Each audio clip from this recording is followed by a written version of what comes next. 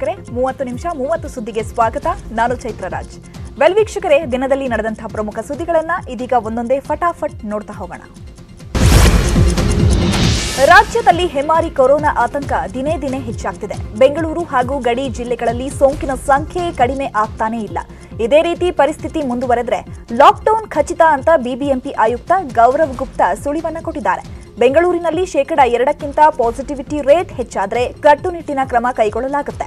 ಹೀಗಾಗಿ ಕೊರೋನಾ ನಿಯಮಗಳನ್ನ ಎಲ್ಲರೂ ತಪ್ಪದೆ ಪಾಲಿಸಿ, ಹಬ್ಬ ಅಂತ ಹೊರಗೆ ಹೆಚ್ಚು ಸುತ್ತಾಡಬೇಡಿ ಅಂತ ಮನವಿ ಮಾಡಿದ್ದಾರೆ. ರಾಜ್ಯದಲ್ಲಿ ಸರಣಿ ಹಬ್ಬಗಳು ಶುರುವಾಗ್ತಿವೆ. ಈ ವೇಳೆ ಜನರನ್ನ ಗುಂಪು ಸೇರದಂತೆ ಕಂಟ್ರೋಲ್ ಮಾಡೋದೇ ದೊಡ್ಡ ಸವಾಲಾಗಿದೆ. ಅದರಲ್ಲೂ ಬೆಂಗಳೂರಲ್ಲಂತೂ ಕೊರೋನಾಗೆ ಜನ ಕ್ಯಾರೆ ಅಂತಿಲ್ಲ. ಹೀಗಾಗಿ ವರಮಹಾಲಕ್ಷ್ಮಿ ಹಬ್ಬಕ್ಕೆ ಮಾರುಕಟ್ಟೆ ಪ್ರವೇಶದಲ್ಲೇ ನಿರ್ಬಂಧ ಹಾಕೋದಕ್ಕೆ ಬಿಬಿಎಂಪಿ ತೀರ್ಮಾನ ಮಾಡಿದೆ. ಸೂಪರ್ ಮಾರ್ಕೆಟ್ ರೀತಿಯಲ್ಲಿ ಮಾರುಕಟ್ಟೆ ನಿಯಮ ಜಾರಿ ಮಾಡಲಿದ್ದು, ಒಳಗೆ ಹೋದ ಗ್ರಾಹಕರು ಹೊರಗೆ ಬಂದ ಮೇಲೆ ಬೇರೆಯವರ ಎಂಟ್ರಿಗೆ ಅವಕಾಶ ನೀಡಲಾಗುತ್ತೆ. ಇದಕ್ಕೆಂದೇ ವಿಶೇಷ ತಂಡ ರಚನೆಗೆ ಪ್ಲಾನ್ ಮಾಡಲಾಗಿದೆ. ಕೊರೋನಾ 3ನೇ ಅಲೆ ಆತಂಕ ಹೆಚ್ಚಾಗ್ತಿರೋ ಹೊತ್ತಲ್ಲೇ ಶಾಲೆ ಕಾಲೇಜು ಆರಂಭಕ್ಕೆ ಸರ್ಕಾರ ಸಕಲ ಸಿದ್ಧತೆ ಮಾಡಿಕೊಳ್ತಿದೆ. ಈ ಬಗ್ಗೆ ಯಾದಗಿರಿಯಲ್ಲಿ ಮಾತನಾಡಿದ ಶಿಕ್ಷಣ ಸಚಿವ ಬಿಸಿ ನಾಗೇಶ್, ಪಾಸಿಟಿವಿಟಿ ರೇಟ್ 2ಕ್ಕಿಂತ ಕಡಿಮೆ ಇರುವ ಜಿಲ್ಲೆಗಳಲ್ಲಿ ಆಗಸ್ಟ್ 23ರಿಂದ ಶಾಲೆ ಆರಂಭ ಮಾಡ್ತೇವೆ. ಎಲ್ಲಾ ಪೋಷಕರು ಧೈರ್ಯವಾಗಿ ಮಕ್ಕಳನ್ನ ಶಾಲೆಗೆ ಕಳುಹಿಸಿ, ಮುಂಜಾಗ್ರತಾ ಕ್ರಮಗಳನ್ನ ಕೈಗೊಂಡೇ ಶಾಲೆ ಓಪನ್ ಮಾಡ್ತೀವಿ ಅಂತ ಹೇಳಿಕೆಯನ್ನ ಕೊಟ್ಟಿದ್ದಾರೆ. ಮಂಡ್ಯ ಜಿಲ್ಲೆಯ ತಿಮ್ಮನಕೊಪ್ಪಲು ಗ್ರಾಮದಲ್ಲಿ ಅಂತ್ಯಕ್ರಿಯೆಗೆ ಹೋಗಿದ್ದವರಿಗೆ ಕೊರೋನಾ ಶಾಕ್ ಕೊಟ್ಟಿದೆ. ಒಂದೇ ಗ್ರಾಮದ 35ಕ್ಕೂ ಹೆಚ್ಚು ಮಂದಿಗೆ ಸೋಂಕು ದೃಢಪಟ್ಟಿದೆ. ಹೀಗಾಗಿ ಇಡೀ ಗ್ರಾಮವನ್ನ ಸೀಲ್ ಡೌನ್ ಮಾಡಲಾಗಿದೆ. ಕಳೆದ ವಾರ ಮೃತಪಟ್ಟಿದ್ದ ವ್ಯಕ್ತಿಯೊಬ್ಬನ ಅಂತ್ಯಕ್ರಿಯೆಗೆ ಸಾವಿರಾರು ಜನ ಭಾಗಿಯಾಗಿದ್ರು. ಇದಾದ ಕೆಲವೇ ದಿನದಲ್ಲಿ ಸೋಂಕಿನ ಕೇಕೆ ಹಾಕಿದೆ. ಗಡಿಯಲ್ಲಿ ದಿನೇ ದಿನೇ ಸೋಂಕು ಹೆಚ್ಚಾಗ್ತಿರೋದ್ರಿಂದ ಚಾಮರಾಜನಗರದಲ್ಲಿ ಮತ್ತಷ್ಟು ಬಿಗಿ ಕ್ರಮ ಕೈಗೊಳ್ಳಲಾಗ್ತಾ ಇದೆ. ಅಂತಾರಾಜ್ಯ ಗಡಿ ಚೆಕ್ ಪೋಸ್ಟ್ಗಳ ಜೊತೆಗೆ 5 ಅಂತರ್ಜಿಲ್ಲಾ ಚೆಕ್ ಪೋಸ್ಟ್ಗಳನ್ನು ಸಹ ಜಿಲ್ಲಾಡಳಿತ ತೆರೆದಿದೆ. ಈ ಮೂಲಕ ಕೊರೋನಾ ಕಂಟ್ರೋಲ್ಗೆ ಹದ್ದಿನ ಕಣ್ಣಿಡಲಾಗಿದೆ.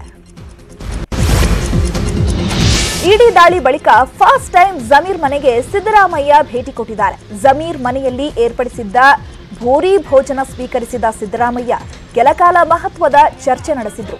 ಈ ಮನೆ ಕಟ್ಟಿದ್ದು ಐಎಂಎ ಹಣದಿಂದ ಅಂತ ಅಪಪ್ರಚಾರ ಆಗ್ತಿದೆ. ಐಎಂಎ ಕೇಸ್ನಲ್ಲಿ ನನ್ನ ಪಾತ್ರ ಇಲ್ಲ, ನನ್ನ ಬಗ್ಗೆ ತಪ್ಪು ತಿಳ್ಕೋಬೇಡಿ ಅಂತ ಸಿದ್ದರಾಮಯ್ಯ ಮುಂದೆ ಜಮೀರ್ ಹೇಳಿದ್ದಾರೆ. ಇದಕ್ಕೆ ಸಿದ್ದು ಸಹ ಸಮಾಧಾನ ಮಾಡಿದ್ದು, ನೀನು ಟೆನ್ಷನ್ನಲ್ಲಿದ್ದೆ ಅಂತ ನಾನು ಫೋನ್ ಮಾಡಲಿಲ್ಲ, ನನಗೆ ಗೊತ್ತು ಬಿಡು, ಇಡೀ ದಾಳಿ ಬಗ್ಗೆ ವಕೀಲರ ಜೊತೆ ಚರ್ಚೆ ಮಾಡು ಅಂತ ಹೇಳಿದಾರಂತೆ.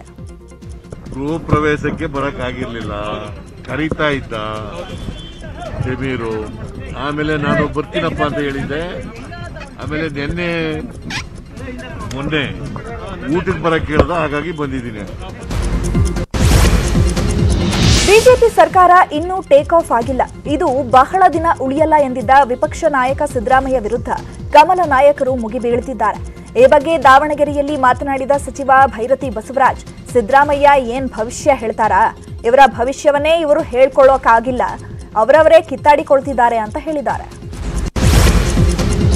ಸಿದ್ದರಾಮಯ್ಯ ಹೇಳಿದ್ದು ಉಲ್ಟಾ ಆಗತ್ತೆ, ಅವರ ಬಾಯಲ್ಲಿ ಉಲ್ಟಾ ಮಚ್ಚೆ ಇದೆ ಅಂತ ಸಿಟಿ ರವಿ ವ್ಯಂಗ್ಯವಾಡಿದ್ದಾರೆ. ಶೀಘ್ರದಲ್ಲೇ ಬಿಜೆಪಿ ಸರ್ಕಾರ ಪತನವಾಗುತ್ತೆ ಅನ್ನೋದನ್ನ ಸಿದ್ದರಾಮಯ್ಯ ಏನ್ ಕಾಲಜ್ಞಾನಿನ, ಅಪ್ಪನಾಣೆ ಮೋದಿ ಪ್ರಧಾನಿ ಆಗಲ್ಲ ಅಂದ್ರು. ಮೋದಿ 2 ಸಲ ಪ್ರಧಾನಿ ಆದ್ರು. ಸಿದ್ದರಾಮಯ್ಯ ಏನ್ ಹೇಳ್ತಾರೋ ಅದು ಉಲ್ಟಾ ಆಗತ್ತೆ ಅಂತ ಟಾಂಗ್ ಕೊಟ್ಟಿದ್ದಾರೆ. ಕಾಲಜ್ಞಾನಿನ ಸಿದ್ದರಾಮಯ್ಯನವರು ಅಪ್ಪನಾಣೆ ಮೋದಿ ಪ್ರಧಾನ ಮಂತ್ರಿ ಆಗಲ್ಲ ಅಂತ ಹೇಳಿದ್ರು. ಮೋದಿ ಅವರು ಪ್ರಧಾನ ಮಂತ್ರಿ 2 ಸರಿ ಆದ್ರು. ಅವ್ರು ಹೇಳಿದ್ದೇನಂತ, ಅಪ್ಪನಾಣೆ ಆಗಲ್ಲ ಅಂತ ಹೇಳಿದ್ರು. ಆದ್ರೆ ಇಲ್ವೋ, ಅವ್ರು ಏನ್ ಹೇಳ್ತಾರೋ ಅದು ಉಲ್ಟಾ ಆಗತ್ತೆ. ಕಳಸಾ ಬಂಡೂರಿ ಸೇರಿದಂತೆ ಎಲ್ಲ ನೀರಾವರಿ ಯೋಜನೆ ಅನುಷ್ಠಾನಕ್ಕೆ ನಮ್ಮ ಸರ್ಕಾರ ಬದ್ಧವಿದೆ ಅಂತ ಜಲಸಂಪನ್ಮೂಲ ಸಚಿವ ಕಾರಜೋಳ ಹೇಳಿದ್ದಾರೆ. ಬೆಳಗಾವಿಯಲ್ಲಿ ಮಾತನಾಡಿದ ಗೋವಿಂದ ಕಾರಜೋಳ, ಕಳಸಾ ಬಂಡೂರಿ, ಕೃಷ್ಣಾ ಮೇಲ್ದಂಡೆ, ಮೇಕೆದಾಟು, ಅಪ್ಪರ್ ಭದ್ರಾ ಸೇರಿದಂತೆ ಎಲ್ಲ ಯೋಜನೆ ಅನುಷ್ಠಾನಕ್ಕೆ ನಮ್ಮ ಸರ್ಕಾರ ಪ್ರಾಮಾಣಿಕವಾಗಿ ಪ್ರಯತ್ನ ಮಾಡುತ್ತೆ. ಆದರೆ 2-3 ಯೋಜನೆಗಳು ಸುಪ್ರೀಂ ಕೋರ್ಟ್ನಲ್ಲಿ ಕೇಸ್ ಇವೆ ಅಂತ ಹೇಳಿದ್ದಾರೆ. ಮೇಕೆದಾಟು ಯೋಜನೆಗೆ ತಮಿಳುನಾಡು ಎಷ್ಟೇ ಕಿರಿಕ್ ಮಾಡ್ತಿದ್ರು ಸರ್ಕಾರ ಮಾತ್ರ ಡೋಂಟ್ ಕೇರ್ ಅಂತಿದೆ. ಈ ಬಗ್ಗೆ ಮಾತನಾಡಿದ ಸಿಎಂ ಬಸವರಾಜ ಬೊಮ್ಮಾಯಿ, ರಾಜ್ಯದ ನಾಡು, ನುಡಿ, ಜಲ ವಿಚಾರದಲ್ಲಿ ರಾಜಿ ಇಲ್ಲ. ಮೇಕೆದಾಟು ಕುಡಿಯುವ ನೀರು ಯೋಜನೆ ಯಾವುದೇ ಕಾರಣಕ್ಕೂ ಯೋಜನೆ ಸ್ಥಗಿತಗೊಳಿಸಲ್ಲ, ಯೋಜನೆ ಮಾಡೇ ಮಾಡ್ತೀವಿ ಅಂತ ಹೇಳಿದ್ದಾರೆ. ಮೇಕೆದಾಟು ಯೋಜನೆಯನ್ನ ಅನುಷ್ಠಾನಕ್ಕೆ ತರಲು ನಮ್ಮ ಸರ್ಕಾರ ಬದ್ಧ. ರಾಜ್ಯದ ಅಭಿವೃದ್ಧಿ ವಿಚಾರದಲ್ಲಿ ಕೇಂದ್ರ ಸರ್ಕಾರ ಮಲತಾಯಿ ಧೋರಣೆ ತೋರುತ್ತಿಲ್ಲ ಅಂತ ಸಚಿವ ಅಶ್ವಥ್ ನಾರಾಯಣ್ ಹೇಳಿದ್ದಾರೆ. ನಮ್ಮ ಜನತೆಗೆ ನ್ಯಾಯ ಕೊಡಿಸಲು ನಾವು ಹೋರಾಟ ಮಾಡ್ತೇವೆ. ಈ ಯೋಜನೆಯಿಂದ ಎರಡೂ ರಾಜ್ಯಕ್ಕೆ ಅನ್ಯಾಯ ಆಗಲ್ಲ ಅಂತ ಹೇಳಿದ್ದಾರೆ. ಖಾತೆ ವಿಚಾರಕ್ಕೆ ಮುನಿಸಿಕೊಂಡಿರೋ ಸಚಿವ ಆನಂದ್ ಸಿಂಗ್ ಸಿಟ್ಟು ತಣ್ಣಗಾದಂತೆ ಕಾಣಿಸ್ತಿಲ್ಲ. ಬಳ್ಳಾರಿಯಲ್ಲಿ ಧ್ವಜಾರೋಹಣ ಮಾಡಿದ ಬಳಿಕ ಮಾತನಾಡಿದ ಆನಂದ್ ಸಿಂಗ್, ನನಗೆ ಕೊಟ್ಟಿರೋ ಖಾತೆಯ ಇನ್ಚಾರ್ಜ್ ತೆಗೆದುಕೊಳ್ಳದಿದ್ರೆ ಏನೂ ಆಗೋದಿಲ್ಲ. ಅಧಿಕಾರಿಗಳಿದ್ದಾರೆ, ಎಲ್ಲಾ ಕೆಲಸ ಕಾರ್ಯ ನಡೆಯುತ್ತೆ. ದೇವರು ನನ್ನ ರಾಶಿ ನಕ್ಷತ್ರ ನೋಡಿ ಮುಹೂರ್ತ ಇಡಬೇಕಿದೆ ಅಂತ ಗೊಂದಲದ ಹೇಳಿಕೆ ನೀಡಿದ್ದಾರೆ. ಭಾರತ ದೇಶಕ್ಕೆ ಸ್ವಾತಂತ್ರ್ಯ ಸಿಕ್ಕು ಇಂದಿಗೆ 75 ವರ್ಷ. ದೇಶದ ಉದ್ದಗಲಕ್ಕೂ ತ್ರಿವರ್ಣ ಧ್ವಜ ಹಾರಾಡಿದ್ದು ಸ್ವಾತಂತ್ರ್ಯದ ಸಂಭ್ರಮ ಎಲ್ಲೆಲ್ಲೂ ಮನೆ ಮಾಡಿದೆ. ಬೆಂಗಳೂರಲ್ಲಿ ಮಾಣಿಕ್ ಷಾ ಪರೇಡ್ ಮೈದಾನದಲ್ಲಿ ಧ್ವಜಾರೋಹಣ ಮಾಡಿದ ಸಿಎಂ ಬೊಮ್ಮಾಯಿ ನಾಡಿನ ಜನತೆಗೆ ಶುಭಾಶಯ ಸಲ್ಲಿಸಿದರು. ಸಿಎಂ ಆಗಿ ಸೇವೆ ಸಲ್ಲಿಸಲು ಅವಕಾಶ ಮಾಡಿಕೊಟ್ಟ ಜನರಿಗೆ ನಾನು ಸದಾ ಚಿರಋಣಿ. ನಾವು ಜಾರಿಗೊಳಿಸೋ ಯೋಜನೆಗಳು ಕೇವಲ ಕಾಗದದ ಮೇಲೆ ಉಳಿಯದೆ ಜನರಿಗೆ ಶೀಘ್ರವೇ ತಲುಪುವಂತೆ ಮಾಡ್ತೀನಿ ಅಂತ ಹೇಳಿದ್ದಾರೆ. ಅಮೃತ ಮಹೋತ್ಸವ ನೆನಪಿಗಾಗಿ ಸರ್ಕಾರದಿಂದ ಹಲವು ಕಾರ್ಯಕ್ರಮಗಳನ್ನು ಘೋಷಿಸಿದ್ರು. ಅಮೃತ ಗ್ರಾಮ ಪಂಚಾಯಿತಿ ಯೋಜನೆ ಅಡಿಯಲ್ಲಿ ಆಯ್ದ 750 ಗ್ರಾಮಗಳಲ್ಲಿ ಬೀದಿ ದೀಪ, ಪ್ರತಿ ಮನೆಗೆ ಕುಡಿಯುವ ನೀರು, ಘನತ್ಯಾಜ್ಯ ವಿಂಗಡಣೆ, ವಿಲೇವಾರಿ ಮಾಡಲಾಗುವುದು ಅಂತ ಹೇಳಿದ್ರು. ಅಮೃತ ಗ್ರಾಮೀಣ ವಸತಿ ಯೋಜನೆ ಅಡಿಯಲ್ಲಿ ಆಯ್ದ 750 ಗ್ರಾಮಗಳಲ್ಲಿ ವಸತಿ ರಹಿತರು, ಆಶ್ರಯ ರಹಿತರಿಗೆ ವಸತಿ ಯೋಜನೆ ಸೇರಿದಂತೆ ಹಲವು ಯೋಜನೆಗಳನ್ನು ಘೋಷಣೆ ಮಾಡಿದ್ರು. ಇನ್ನು 75ನೇ ಸ್ವಾತಂತ್ರ್ಯೋತ್ಸವದ ಹಿನ್ನೆಲೆಯಲ್ಲಿ ರಾಜ್ಯದ 31 ಜಿಲ್ಲೆಗಳಲ್ಲಿ ಸಂಭ್ರಮಾಚರಣೆ ನಡೆಯಿತು. ಎಲ್ಲಾ ಜಿಲ್ಲೆಗಳಲ್ಲಿ ಆಯಾ ಉಸ್ತುವಾರಿ ಸಚಿವರುಗಳು ಧ್ವಜಾರೋಹಣ ನೆರವೇರಿಸಿದರು. ಶಾಲಾ ಕಾಲೇಜುಗಳಲ್ಲಿ, ಸರ್ಕಾರಿ ಕಚೇರಿಗಳಲ್ಲೂ ಧ್ವಜಾರೋಹಣ ಕಾರ್ಯಕ್ರಮ ನಡೆಯಿತು. ನಾಡಿನ ಉದ್ದಗಲಕ್ಕೂ ಹಬ್ಬದ ಸಂಭ್ರಮ ಮನೆ ಮಾಡಿತ್ತು. ಸ್ವಾತಂತ್ರ್ಯೋತ್ಸವದ ಸಂಭ್ರಮದ ಮಧ್ಯೆಯೇ ವಿದ್ಯುತ್ ಅವಘಡವೊಂದು ಸಂಭವಿಸಿದೆ. ತುಮಕೂರು ತಾಲೂಕಿನ ಕರಿಕೆರೆ ಗ್ರಾಮದಲ್ಲಿ ಧ್ವಜಸ್ತಂಭ ನಿಲ್ಲಿಸುವಾಗ ವಿದ್ಯುತ್ ತಂತಿ ತಗುಲಿ ಓರ್ವ ವಿದ್ಯಾರ್ಥಿ ಸಾವನ್ನಪ್ಪಿದ್ದಾನೆ. ಇನ್ನು ಇಬ್ಬರಿಗೆ ಗಂಭೀರ ಗಾಯಗಳಾಗಿದ್ದು ಆಸ್ಪತ್ರೆಗೆ ದಾಖಲಿಸಲಾಗಿದೆ. ಇನ್ನು ವಿದ್ಯುತ್ ಅವಘಡದ ಬಗ್ಗೆ ಮಾತನಾಡಿದ ಮಾಜಿ ಸಚಿವ ಪರಮೇಶ್ವರ್, ಇಬ್ಬರು ಗಾಯಾಳುಗಳು ಚಿಕಿತ್ಸೆ ಪಡೆದಿದ್ದಾರೆ. ಈ ಘಟನೆಯಲ್ಲಿ ಯಾರ ತಪ್ಪು ಸಹ ಕಾಣಿಸ್ತಿಲ್ಲ. ಇದು ಆಕಸ್ಮಿಕವಾಗಿ ಆಗಿರೋ ಘಟನೆ. ಪರಿಹಾರ ನೀಡೋ ಬಗ್ಗೆ ಜಿಲ್ಲಾ ಮಂತ್ರಿಗಳ ಜೊತೆ ಚರ್ಚೆ ಮಾಡ್ತೀನಿ ಅಂತ ಹೇಳಿದ್ದಾರೆ. ದಾವಣಗೆರೆಯ ಡಿಗ್ರಿ ವಿದ್ಯಾರ್ಥಿಯೊಬ್ಬ 39,000 ಶರ್ಟ್ ಬಟನ್ನಲ್ಲಿ ಭಗತ್ ಸಿಂಗ್ ಭಾವಚಿತ್ರ ಬಿಡಿಸಿದ್ದಾನೆ. 3 ದಿನದಲ್ಲಿ 39,000 ಶರ್ಟ್ ಬಟನ್ ಬಳಸಿ ವಿನೂತನ ರೀತಿ ಚಿತ್ರ ಬಿಡಿಸಿದ್ದು ಎಲ್ಲರ ಗಮನ ಸೆಳೀತಾ ಇದೆ. 8 ಅಡಿ ಉದ್ದ ಹಾಗೂ 6 ಅಡಿ ಅಗಲದ ಭಗತ್ ಸಿಂಗ್ ಭಾವಚಿತ್ರವನ್ನ ವಿದ್ಯಾನಗರ ಸರ್ಕಾರಿ ಪ್ರಥಮ ದರ್ಜೆ ಕಾಲೇಜಿನಲ್ಲಿ ಪ್ರದರ್ಶನಕ್ಕೆ ಇಡಲಾಗಿದೆ. ಧಾರವಾಡ ಜಿಲ್ಲೆಯ ಕಲಘಟಕಿಯಲ್ಲಿ 2 ಕಿಲೋಮೀಟರ್ ಉದ್ದದ 9 ಅಡಿ ಅಗಲ ಇರುವ ಬೃಹತ್ ಗಾತ್ರದ ರಾಷ್ಟ್ರ ಧ್ವಜದ ಮೆರವಣಿಗೆ ಮಾಡಲಾಯಿತು. ಮಾಜಿ ಸಚಿವ ಸಂತೋಷ್ ಲಾಡ್ ನೇತೃತ್ವದಲ್ಲಿ 2 ಕಿಲೋಮೀಟರ್ ಉದ್ದದ 9 ಅಡಿ ಅಗಲ ಇರುವ ಧ್ವಜ ಮೆರವಣಿಗೆ ಮಾಡುವ ಮೂಲಕ ಸ್ವಾತಂತ್ರ್ಯೋತ್ಸವ ಆಚರಿಸಿದ್ರು. ಆದರೆ ಈ ವೇಳೆ ಕೊರೋನಾ ನಿಯಮಗಳು ಲೆಕ್ಕಕ್ಕೆ ಇಲ್ಲದಂತಾಗಿತ್ತು. ಭಾರತದ 75ನೇ ಸ್ವಾತಂತ್ರ್ಯೋತ್ಸವ ಸಂಭ್ರಮ ಹಾಲೆಂಡ್ನಲ್ಲೂ ಮನೆ ಮಾಡಿದೆ. ಹಾಲೆಂಡ್ನ ಅನಿವಾಸಿ ಭಾರತೀಯರು ರಾಷ್ಟ್ರ ಧ್ವಜ ಹಾರಿಸಿ ಸಂಭ್ರಮಿಸುವ ಮೂಲಕ ರಾಷ್ಟ್ರ ಪ್ರೇಮ ಮೆರೆದಿದ್ದಾರೆ. ಅದರಲ್ಲೂ ಕನ್ನಡಿಗರಾದ ಅಶೋಕ್ ಹಟ್ಟಿ ಅವರ ಮುಂದಾಳತ್ವದಲ್ಲಿ ಡಚ್ಚರ ನೆಲದಲ್ಲಿ ಭಾರತದ ತಿರಂಗ ಹಾರಾಡಿದ್ದು ವಿಶೇಷವಾಗಿತ್ತು. ವಿಕ್ರಮ್, ರಜತ್, ಸತೀಶ್ ಶರ್ಮಾ, ಸಂತೋಷ್ ಜೋಪೆ, ಗೌರವ್, ವಿನಯ್ ತಂಡ ಪಾಲ್ಗೊಂಡಿತ್ತು. ರಾಷ್ಟ್ರಧ್ವಜ ನಮ್ಮ ದೇಶದ ಹೆಮ್ಮೆಯ ಸಂಕೇತ. ರಾಷ್ಟ್ರಧ್ವಜ ಬಟ್ಟೆ ತಯಾರಾಗುತ್ತಿರೋ ಏಕೈಕ ಕೇಂದ್ರ ಧಾರವಾಡದ ಗರಗ. ಗರಗ ಖಾದಿ ಕೇಂದ್ರ ಬಟ್ಟೆಗೆ ವಿಶಿಷ್ಟ ಬೇಡಿಕೆ ಇದೆ.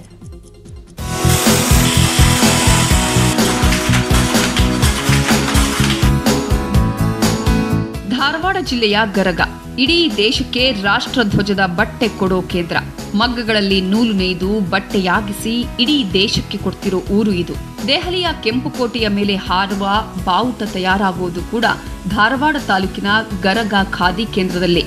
1956ರಲ್ಲಿ ಆರಂಭವಾದ ಈ ಕೇಂದ್ರ ಇಂದಿಗೂ ದೇಶದ ಹೆಮ್ಮೆ. ಆಲ್ ಇಂಡಿಯಾ ತುಂಬ ಧ್ವಜ ನಮ್ಮ ಧ್ವಜ ಹಾರಿದೆ. ಕೆಂಪುಕೋಟೆ ಮೇಲೆ ಹಾರೋದು ಧ್ವಜ ಗರಗದ್ದೇ. ಪ್ರತಿ ಹಳ್ಳಿ ಒಳಗೂ ನಾವು ನೂಲು ತಯಾರು ಮಾಡ್ತೇವೆ. ಇಲ್ಲಿ ಗರಗ ತಡಕೋಡಿ 2 ಕಡೆ ಏನಂತಾರ ಮಗ್ಗ ಅದಾವು. ಮಗ್ಗ ಅಂದ್ರೆ ನಾವು ಅರಿವಿ ತಯಾರು ಮಾಡಿ ಒಂದು ಜನವರಿ 26, ಆಗಸ್ಟ್ 15 2 ಐಟಮ್ ನಮಗೆ ಎಷ್ಟು ಬಟ್ಟೆ ಬೇಕು ಅಷ್ಟು ಬಟ್ಟೆ ತಯಾರು ಮಾಡಿ ಆ ಕಡೆ ಆಲ್ ಇಂಡಿಯಾ ತುಂಬ ನಾವು ಧ್ವಜ ಮಾರಾಟ ಮಾಡ್ತೇವೆ. ನಾವು 30 ವರ್ಷ ಆತ್ರಿ ಕೆಲಸ ಮಾಡಾಕತ್ರಿ ಇಲ್ರಿ. ಆದರೆ ನಮಗೆ ಭಾಳ ಹೆಮ್ಮೆ ಐತ್ರಿ. ಇದು ಸ್ವಲ್ಪ ಆಗಲಿ ಇದ್ದು ಭಾಳ ಆಗಲಿ ಪಗಾರ ನಾವು ಹೆಚ್ಚಿಗೆ ಮಾಡ್ಬೇಕು ಅನ್ನುವಂಥದ್ದು ನಮಗಿಲ್ರಿ. ಕೆಲಸದ ರೊಕ್ಕದ್ರಿ ರಜಾದರ್ ಭೀ ಭಾಳ ಹೆಮ್ಮೆ ಐತಲ್ರಿ. ಅದೊಂದು ನಮಗೆ ಇದು ಮಾಡ್ತಾರಲ್ಲ, ಎಲ್ಲ ಬಂದು ಮಂದಿ ಎಲ್ಲ ನೋಡ್ತಾರೆ. ಇಷ್ಟು ರಜಾದರ್ ಭೀ ಮಾಡ್ತಾರಂದ್ರೆ ಭಾಳ ಇವ್ರದ್ದು ಕೈಲೇ ಮಾಡ್ತಾರಂದ್ರೆ ಭಾಳ ಹೆಮ್ಮೆ ಪಡಿತೇವಲ್ರಿ. ನಾ ಅದಕ್ಕೆ ಒಂದು ಖುಷಿ. ರಾಷ್ಟ್ರಾದ್ಯಂತ ಹೆಸರಾದ ಗರಗ ಖಾದಿ ಕೇಂದ್ರ ದೇಶದ ಹೆಮ್ಮೆಯ ಸಂಕೇತ. ಗರಗ ಖಾದಿ ಕೇಂದ್ರದಲ್ಲಿ 300ಕ್ಕೂ ಹೆಚ್ಚು ಮಹಿಳೆಯರು ನಿತ್ಯವೂ ಕೆಲಸ ಮಾಡ್ತಿದ್ದಾರೆ. ಬಣ್ಣ ಹಾಕೋದು, ಅಶೋಕ ಚಕ್ರ ಪ್ರಿಂಟ್ ಮಾಡೋದು ಇಲ್ಲೇ. ರಾಷ್ಟ್ರಧ್ವಜದ ಬಟ್ಟೆಯನ್ನು ತಯಾರು ಮಾಡ್ತೀವಿ. ಪ್ರಪ್ರಥಮವಾಗಿ ನೂಲನ್ನು ನಾವು ತಯಾರು ಮಾಡ್ತೀವಿ. ನೂಲುಗರು ಒಂದು 200 ಮಂದಿ ನೂಲುಗರಾಗ್ತಾರೆ ನನ್ನ ವ್ಯಾಪ್ತಿಯೊಳಗೆ. ಅವರು ನೂಲು ತಯಾರು ಮಾಡಿ ಕೊಟ್ಟ ಮೇಲೆ ನಾವು ಅದನ್ನು ಗಂಜಿ ಮಾಡಿ ವಾರ್ಪಿಂಗ್ ಮಾಡಿಕೊಂಡು ನೇಗಿ ಮಾಡ್ತೀವಿ. ನೇಗಿಯನ್ನು ಒಂದು 50 ಮಂದಿ ನೇಕಾರ ಇಲ್ಲೇ ರಾಷ್ಟ್ರಧ್ವಜದ ಬಟ್ಟೆಯನ್ನು, ಉತ್ಕೃಷ್ಟ ಬಟ್ಟೆಯನ್ನು ತಯಾರು ಮಾಡ್ತಾರೆ. ಇಂತಹ ಖಾದಿ ಕೇಂದ್ರಗಳ ಅಭಿವೃದ್ಧಿ, ಪೋಷಣೆಗೆ ಸರ್ಕಾರಗಳು ಆದ್ಯತೆ ನೀಡಬೇಕಿದೆ. ಮಂಜುನಾಥ್ ಯಡಳ್ಳಿ, ನ್ಯೂಸ್ 18 ಕನ್ನಡ, ಧಾರವಾಡ. ಇನ್ನುಳಿದ ಪ್ರಮುಖ ಸುದ್ದಿಗಳನ್ನು ನೋಡೋಣ ಸ್ಮಾಲ್ ಬ್ರೇಕ್ ಆದ್ಮೇಲೆ.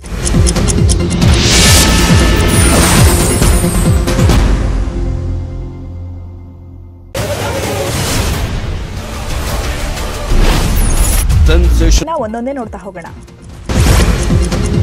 ಇಂದಿರಾ ಕ್ಯಾಂಟೀನ್ ಹೆಸರು ಬದಲಾಯಿಸಬೇಕು ಅಂತ ಒತ್ತಾಯ ಮಾಡ್ತಿರೋ ಸಿಟಿ ರವಿ ವಿರುದ್ಧ ಕೆಪಿಸಿಸಿ ಅಧ್ಯಕ್ಷ ಡಿಕೆ ಶಿವಕುಮಾರ್ ನಿಗಿ ಕೆಂಡ ಕಾರಿದ್ದಾರೆ. ಇಂದಿರಾ ಕ್ಯಾಂಟೀನ್ ಹೆಸರು ಬದಲಿಸುವಂತೆ ಕೆಲವು ಕೂಗುಮಾರಿಗಳು ಹೇಳ್ತಿದ್ದಾರೆ. ನೀವು ಕ್ಯಾಂಟೀನ್ ಹೆಸರು ಬದಲಿಸಬಹುದು, ಆದರೆ ಅವರ ತ್ಯಾಗವನ್ನ ಅಳಿಸಲು ಆಗಲ್ಲ ಅಂತ ಟಾಂಗ್ ಕೊಟ್ಟಿದ್ದಾರೆ. ಇನ್ನು ಇದೇ ಕ್ಯಾಂಟೀನ್ ಮರು ನಾಮಕರಣದ ಬಗ್ಗೆ ಮಾತನಾಡಿದ ಸಚಿವ ಉಮೇಶ್ ಕತ್ತಿ, ಇಂದಿರಾ ಹೆಸರಿನ ಬದಲು ಅನ್ನಪೂರ್ಣೇಶ್ವರಿ ಹೆಸರಿಡುವ ಬಗ್ಗೆ ರಾಜ್ಯದ ಜನರ ಮುಂದೆ ಚರ್ಚೆ ಆಗಲಿ, ಆಮೇಲೆ ಒಂದು ತೀರ್ಮಾನಕ್ಕೆ ಬರೋಣ ಅಂತ ಹೇಳಿದ್ದಾರೆ. ಬೆಂಗಳೂರು ಉತ್ತರ ತಾಲೂಕಿನ ನಗರೂರು ಗ್ರಾಮದಲ್ಲಿ ಮನೆಗೆ ನುಗ್ಗಿದ ದುಷ್ಕರ್ಮಿಗಳು ಚಿನ್ನಾಭರಣ ದೋಚಿ ಪರಾರಿಯಾಗಿದ್ದಾರೆ. ಮಾರಕಾಸ್ತ್ರ ಹಿಡಿದು ಮನೆಗೆ ಬಂದ ಹಂತಕರು ಮನೆಯಲ್ಲಿದ್ದ 2 ಮಹಿಳೆಯರು ಹಾಗೂ ಓರ್ವ ವೃದ್ಧನನ್ನ ಬೆದರಿಸಿ 200 ಗ್ರಾಂ ಚಿನ್ನಾಭರಣ, 1.5 ಲಕ್ಷ ನಗದು ದರೋಡೆ ಮಾಡಿದ್ದಾರೆ. ವಂಚನೆ ದೂರು ನೀಡಿದ್ದಕ್ಕೆ ಪಕ್ಕದ ಮನೆಯವರೇ ಹಲ್ಲೆ ಮಾಡಿದ ಆರೋಪ ಕೇಳಿಬಂದಿದೆ. ಬೆಂಗಳೂರಿನ ಸಂಪಿಗೆಹಳ್ಳಿ ಠಾಣಾ ವ್ಯಾಪ್ತಿಯ ಆರ್ಕೆ ಹೆಗಡೆ ನಗರದಲ್ಲಿ ಹಾಡಹಗಲೇ ನಿವೃತ್ತ ಸರ್ಕಾರಿ ಅಧಿಕಾರಿ ಫ್ಯಾಮಿಲಿಯ ಗೂಂಡಾಗಿರಿ ಮೆರೆದಿದೆ. ಮದುವೆ ಆದಂತೆ ನಟಿಸಿ ಯುವತಿಗೆ ಮೋಸ ಮಾಡಿರುವ ಘಟನೆ ನಡೆದಿದೆ. ಗೋಪಾಲನಗರದ ಯುವತಿಗೆ ವಂಚಿಸಿದ ಹರೀಶ್ ಎಂಬಾತ ಯುವತಿ ಬಳಿಯಿದ್ದ ಹಣ, ಆಭರಣವನ್ನ ತಗೊಂಡು ಎಸ್ಕೇಪ್ ಆಗಿದ್ದಾನೆ. ಹರೀಶ್ ಕುಖ್ಯಾತ ರೌಡಿ ಶೀಟರ್ ಕುಣಿಗಲ್ ಗಿರಿ ಅಣ್ಣ ಎನ್ನಲಾಗಿದೆ. ಇದೀಗ ಕುಣಿಗಲ್ ಗಿರಿ ಆತನ ಅಣ್ಣ ಹರೀಶ್ ವಿರುದ್ಧ ದೂರು ದಾಖಲಾಗಿದೆ. ಇನ್ನುಳಿದ 5 ಪ್ರಮುಖ ಸುದ್ದಿಗಳನ್ನು ನೋಡೋಣ ಸ್ಮಾಲ್ ಬ್ರೇಕ್ ಆದ್ಮೇಲೆ.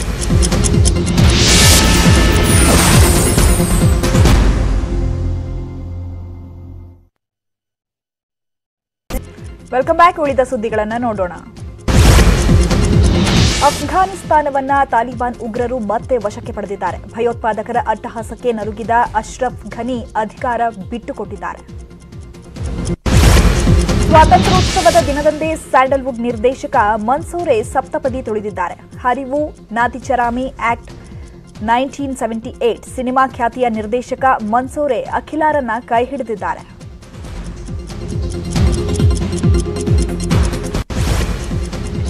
75ನೇ ಸ್ವಾತಂತ್ರ್ಯ ದಿನಾಚರಣೆಯಂದೇ ಆಕ್ಷನ್ ಪ್ರಿನ್ಸ್ ಧ್ರುವ ಸರ್ಜಾ ನಟನೆಯ 5ನೇ ಸಿನಿಮಾ ಸೆಟ್ಟೇರಿದೆ. ಅದ್ಧೂರಿ ಜೋಡಿ 2ನೇ ಬಾರಿಗೆ ಒಂದಾಗ್ತಿದ್ದು ಮಾರ್ಟಿನ್ಗೆ ಎಪಿ ಅರ್ಜುನ್ ಆಕ್ಷನ್ ಕಟ್ ಹೇಳಿದ್ದಾರೆ. ಕನ್ನಡ ಹಾಗೂ ತೆಲುಗಿನಲ್ಲಿ ನಟಿಸಿರೋ ಮಮತಾ ರಾಹುತ್ ಈಗ ಹಿಂದಿಗೂ ಕಾಲಿಟ್ಟಿದ್ದಾರೆ. ಕೊರೋನಾ ಜಾಗೃತಿ ಮೂಡಿಸೋ ಹಿಂದಿಯ ಆಲ್ಬಂ ಹಾಡೊಂದರಲ್ಲಿ ಕಾಣಿಸಿಕೊಂಡಿದ್ದಾರೆ. ಅಲ್ಲು ಅರ್ಜುನ್ ನಟನೆಯ ಪುಷ್ಪ ಸಖತ್ ಕ್ರೇಜ್ ಸೃಷ್ಟಿಸಿದೆ. 5 ಭಾಷೆಗಳಲ್ಲಿ ಬರ್ತಿರೋ ಈ ಸಿನಿಮಾ ಹೊಸ ದಾಖಲೆಯನ್ನ ನಿರ್ಮಿಸಿ ಭರವಸೆ ಹುಟ್ಟಿಸಿದೆ. ಈಗಾಗಲೇ ಟೀಸರ್ನಿಂದ ಚಿತ್ರಪ್ರೇಮಿಗಳ ಮನಗೆದ್ದಿರೋ ಪುಷ್ಪ ಸಿನಿಮಾದ ದಕ್ಕೋ ದಕ್ಕೋ ಮೇಕಾ ಎಂಬ ಹಾಡಿಗೆ ಸಿನಿ ಪ್ರೇಕ್ಷಕರು ಫಿದಾಗಿದ್ದಾರೆ. ಭಾರತದ ಆರೋಗ್ಯ ಕಾರ್ಯಕರ್ತರು 2020ರ ಜನವರಿಯಿಂದ ಕೊರೋನಾ ವಿರುದ್ಧದ ಹೋರಾಟದಲ್ಲಿ ಮುಂಚೂಣಿಯಲ್ಲಿದ್ದಾರೆ. ಎಷ್ಟೋ ಜನ ಪ್ರಾಣ ಕಳೆದುಕೊಂಡಿದ್ದಾರೆ. ಮತ್ತೆ ಕೆಲವರು ಈ ಮಹಾಮಾರಿಯಿಂದ ಸೋಂಕಿಗೆ ಒಳಗಾದವರ ಸೇವೆಯಲ್ಲಿ ತೊಡಗಿದ್ದಾರೆ.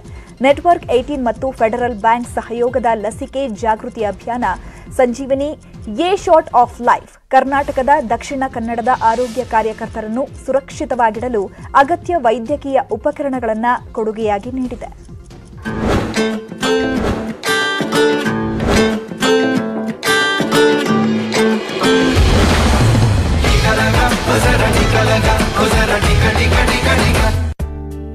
Mask, gloves, sanitiser. ಕೊರೋನಾ ವಾರಿಯರ್ಸ್ನ ರಕ್ಷಿಸಲು ಭಾರತದ ಮೂಲೆ ಮೂಲೆ ತಲುಪ್ತಾ ಇದೆ ಸಂಜೀವಿನಿ ಗಾಡಿ. ಫೆಡರಲ್ ಬ್ಯಾಂಕ್ ಕರ್ನಾಟಕದ ದಕ್ಷಿಣ ಕನ್ನಡ ಜಿಲ್ಲೆಯ ಫ್ರಂಟ್ಲೈನ್ ಕೆಲಸಗಾರರು ಮಾರಕ ಕೊರೋನಾದಿಂದ ರಕ್ಷಿಸಿಕೊಂಡಿದ್ದಾರಾ ಅಂತ ಖಾತರಿಪಡಿಸಿಕೊಳ್ಳುತ್ತಿದೆ. Network has been very helpful in supporting our causes. Like by giving the necessary equipments and then providing transport facilities for the people coming for vaccination. More importantly, this organization gave the physical and moral both supports required for the fight against the disease. Sanjeevini A shot of life ಇದು network 18 ಮತ್ತು Covid ವಿರುದ್ಧ federal ಬ್ಯಾಂಕ್ನ ಲಸಿಕೆ ಜಾಗೃತಿ ಅಭಿಯಾನ. ಕಳೆದೊಂದು ತಿಂಗಳಿಂದ ನಮ್ಮ ಸಂಜೀವಿನಿಯ ಗಾಡಿ ಹಳ್ಳಿ ಹಳ್ಳಿಗೆ ಹೋಗಿ ಜನರ ತಪ್ಪು ಕಲ್ಪನೆಗಳನ್ನು ದೂರ ಮಾಡಿ ಜನರಿಗೆ ಲಸಿಕೆ ತೆಗೆದುಕೊಳ್ಳೋದಕ್ಕೆ ಸಹಾಯ ಮಾಡ್ತಾ ಇದೆ. When I saw the kind of response from the people and when we reached out to villages or the people at large, the kind of response they were giving us on the vaccination drive, it was really amazing for me, and I'm very enthusiastic about the success of the program now. When we go out and talk to people, convince them about the merits of the vaccination, the next question that they ask is, when will I get my shot? So we have had a paradigm shift from the vaccine hesitancy to vaccine eagerness.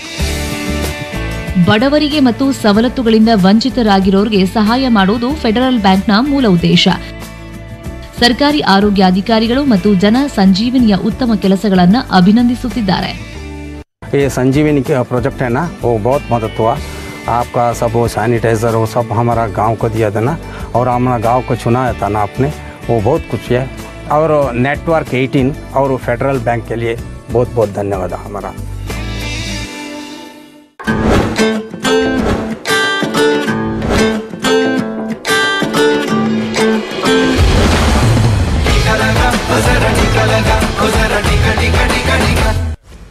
ಇವಿಷ್ಟು ಈ ಹೊತ್ತಿನ 30 ನಿಮಿಷ 30 ಸುದ್ದಿ. ನೋಡ್ತಾ ಇರಿ news 18 Kannada. ಜಾಲ ನಮ್ಮದು, ಬಲ ನಿಮ್ಮದು.